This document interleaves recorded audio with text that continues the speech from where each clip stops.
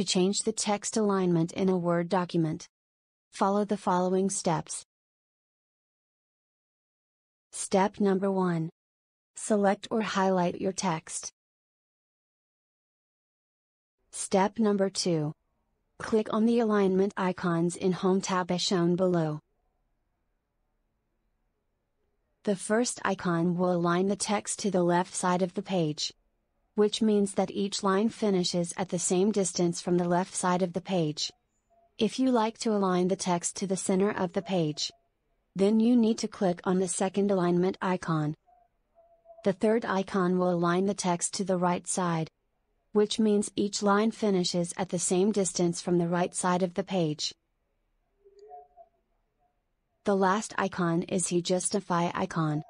You will notice that it has a drop-down arrow next to it, which means you have different choices you can choose from.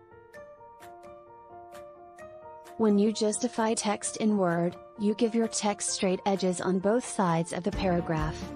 Justifying extends each line of your text to the left and right margins. All lines in a paragraph are expanded so they put up against both the left and right text margins. Space is added between words and characters, as necessary to fill out the line.